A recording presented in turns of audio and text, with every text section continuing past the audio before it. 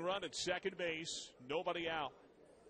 The right-handed Verrett delivers. Andujar slugs it into right field. Base hit, and that'll win it. The green light is on for Culver. He whips around third base, crosses the plate standing into a high five from Jake Cave, and the RailRiders charge Miguel Andujar as they tackle and smother him halfway between second base and the pitcher's mound. Slaps on his back, the helmet ripped off.